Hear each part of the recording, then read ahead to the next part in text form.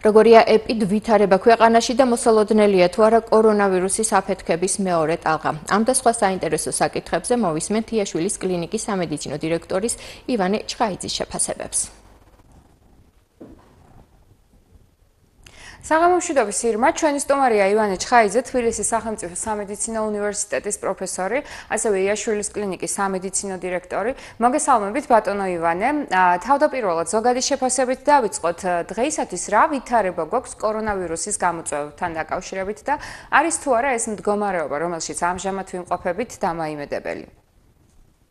ვირუსულ ინფექციას თავისი გრაფიკი გააჩნია ამ სიტყვის სრულიმშობ, თუ თქვენ ნახავთ რამდენიმე წყაროა ინტერნეტში შეგიძლიათ ნახოთ ეს რესურსი, როგორ მიმდინარეობს ქვეყნებში შემთხვევების მატება და შემდეგ კლება. ჩვენ ვართ ახლა შემთხვევების კლების მრუდზე, შემთხვევების სტაბილურად იკლებს, განსაკუთრებით ძალიან მნიშვნელოვანია, რომ ძალიან სტაბილურად მცირდება აქტიური ინფიცირებული პაციენტების რაოდენობა, აქტიური პაციენტების, რომლებიც ახლა წვანან სამედიცინო დაწესებულებებში. გავიმეორებ იმის გათვალისწინებით, რომ მიუხედავად იმისა, რომ თითქოს ისეთ შაბეჭდილება შეიძლება დარჩეს ვინმე, რომ რახან გაუქმდა საგანგებო მდგომარეობა, მოსახლეობის ქცევის წესები მნიშვნელოვნად შეიცვალა, არ შეცვლილა, ეს არის ძალიან კარგი დისტანციის დაცვა დახურული ტიპის სავაჭრო დაწესებულებებში, ნიღბის ტარება და ყველა სხვა რეკომენდაცია, რასაც იძლეოდა დაავადებათა კონტროლის ეროვნული ცენტრი, ეხლა ცვლილდება, რაც არის ძალიან მნიშვნელოვანი. მე რა თქმა უნდა ძალიან ბევრი კითხვა ხომ არ არის რაიმე რისკი ტურისტების შემოსვლასთან დაკავშირებით და ხوار გამოიწვევს ეს შემთხვევების მატებას. ერთი აქამდე დრო არის, ეს იცით 15 ივლისიდან იგეგმება, ასე რომ ვფიქრობ, რომ ჩვენ ამ დროისთვის სრულად თავისუფალი ვიქნებით უკვე კორონავირუსისაგან და ძალიან აქტიური ზედმეტყველობის პერიოდში ესეც რისკი შეიძლება ჩავთვალოთ, რომ არის მინიმალური. დიახ, არის თუ არა მოსალოდნელი მეორე ეპიდაფეთქება და იმ შემთხვევაში თუ ამ რეალობის წინაშე დავდექით, თქვენი აზრით, არის თუ არა ჩვენი სახელმწიფო სტრუქტურები ამისათვის მზად? მიუხედავად იმისა, რომ კორონავირუსი კარგი ხანია ცნობილია ჩვენთვის, განსაკუთრებით პედიატრებისთვის, შესაძლებელია ახალი ტიპის კორონავირუსს არ ახასიათებდეს სეზონურობა და არ მივიღოთ მისი შემთხვევების მატება შემოდგომისა და ზამთრის განმავლობაში. აი ამ მოსაზრების საფუძველი გახლავთ ასევე კორონავირუსული ინფექციით გამოწვეული ეგრეთებული მერსისა და სარსის დაავადება, რომელიც არაბეთში და ჩინეთში იყო დაფიქსირებული, რომელსაც არანაირი კავშირი სეზონურობასთან არ ჰქონდა.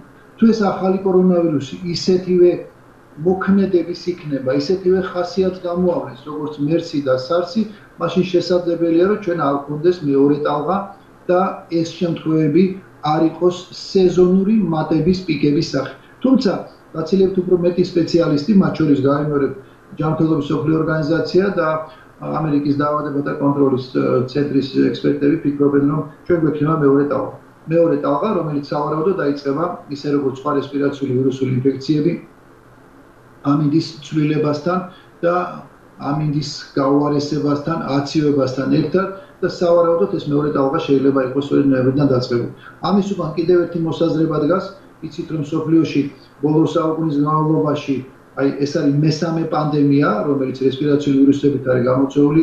პირველი რესპირაციული ესპანური გრიპი 1918-1920 წლებში აღინიშნა და ესპანურ გრიპს ჰქონდა მეორე ტალღა გაცილებით უფრო მძიმე ერთი წლის შემდეგ მისი პანდემიის დაწყებიდან ვიდრე პირველი.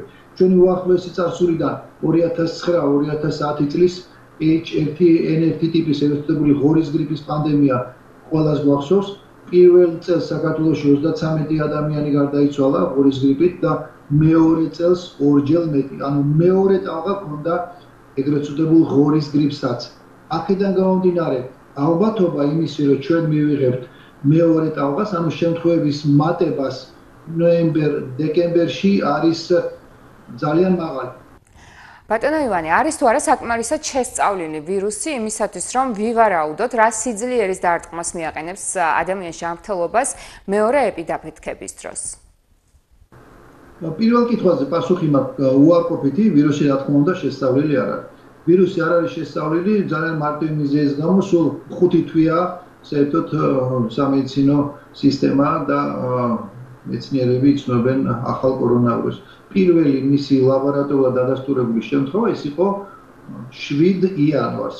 7 იანვრიდან ვიცით ჩვენ ეს ვირუსი ძალიან ცოტა დრო არის გასული იმისათვის, რომ ვინმე თქვას თუ როგორი იქნება ეს ვირუსი. ყველაზე მთავარი კითხვა, რასაც თქვენს რომ არის მეორე ნაწილი, აი ამ კითხვის ტოვებს თუ არა ვირუსი იმუნიტეტს. აი ეს არის ყველაზე მთავარი. თუ გადატანილი კორონავირუსის შემთხვევა ტოვებს მაღალ და მყარ იმუნიტეტს, მაშინ ეს არის ძალიან კარგი.